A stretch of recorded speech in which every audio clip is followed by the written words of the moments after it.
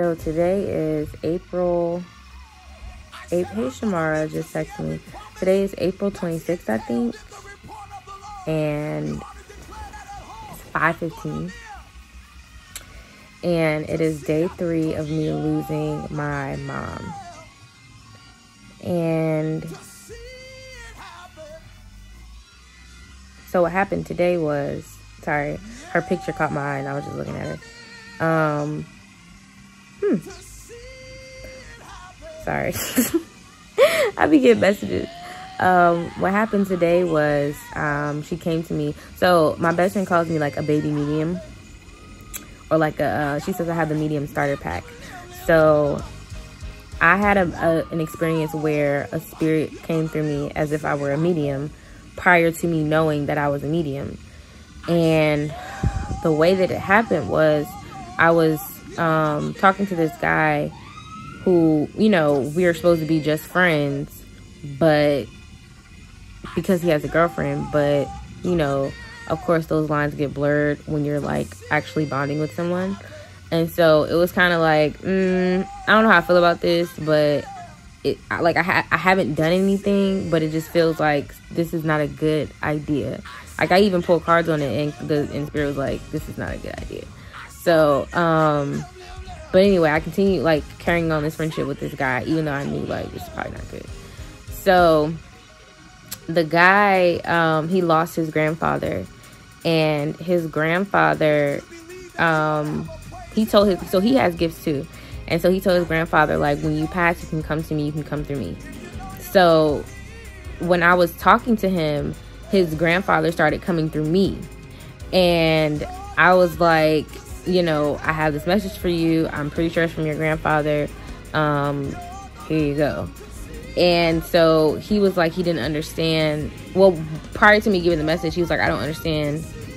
No, sorry. Just after me giving the message, he was like, I don't understand why he would come to you when I told you, or I told him that he could come to me. And the reason for that was, and this is all that my book is about, like how to communicate with your ancestors. Like you cannot communicate with your ancestors when there is unresolved trauma. You can't. You cannot. They can send you coded shit, but you're not gonna know what it means. Like it'll just be like, it's like you're trying to talk to me. Like something will happen where it'll be like, I had a dream about mommy last night, and then whoever else will be like, oh, I had a dream about her too last night. And it's like, yes, because she was there and she was trying to like blink to get y'all attention, but it's like y'all not getting it. So the reason for that, when that happens, is because y'all have unresolved trauma. So what his grandfather wanted me to tell him was, his grandfather wanted me to tell him that, you know, so his whole thing, the reason why he was struggling, the trauma was that he was mad at his father. My friend was mad at his father because his father seemingly never acknowledged what length my friend went to not make him look bad in front of his father. So he never let on, or so he thought, he never let on to his grandfather that the son that he raised was being a bad father to him. And he felt like him doing that was doing his father a solid. And meanwhile, on the other side of that, his father is dealing with the fact that his dad just died without ever acknowledging the fact that he never told, or he never let on to his grandson that he's actually not as good of a man as you think he is. Like, you idolize this man and you think he's so good, but I never let on to how horrible you were when I was a child. And he's dealing with that, completely oblivious to the fact that his son is struggling with these exact same feelings. And so the cycle continues. And the cycles, they manifest in different ways, but they typically have very similar fruit. Like, whatever that trauma is, there will be events in your life that will lead you to it. The events will be different, obviously, because it's a different life, but it's going to lead to the same endpoint if you don't do away with that path, like, altogether. Like, you have to be like, yeah, we're not doing this anymore. We're not doing that anymore. Next. Let's look somewhere else. I already checked here. Like, this route doesn't work for our family. And so that's the message that he wanted to give his grandson, essentially.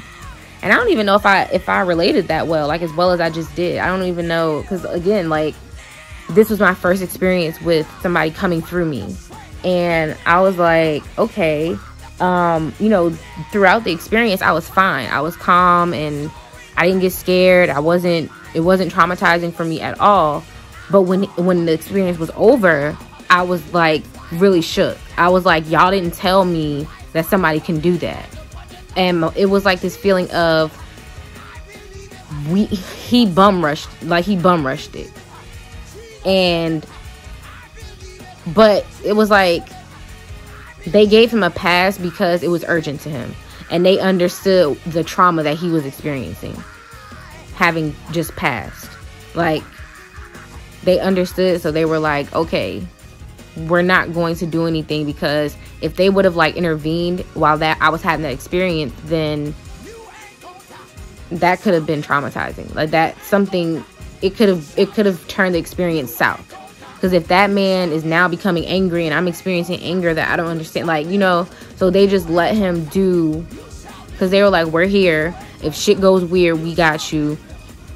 You're handling it. Like, she's doing well. She didn't expect this, but she's doing well. Just let her go. So that happened.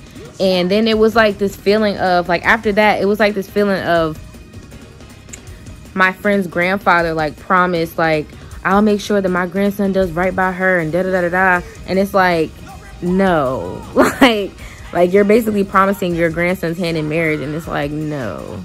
We didn't.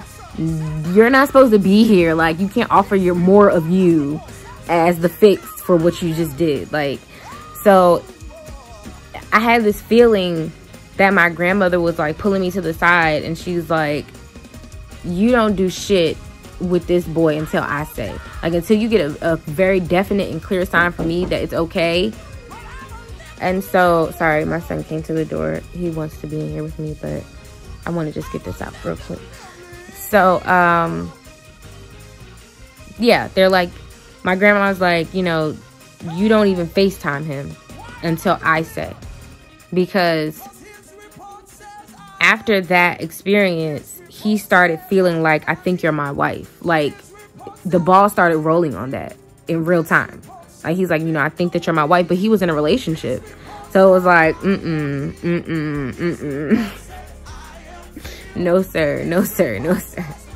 I'm not doing that. If you want me, you need to make it right.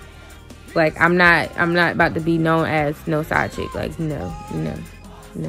You need to make it right.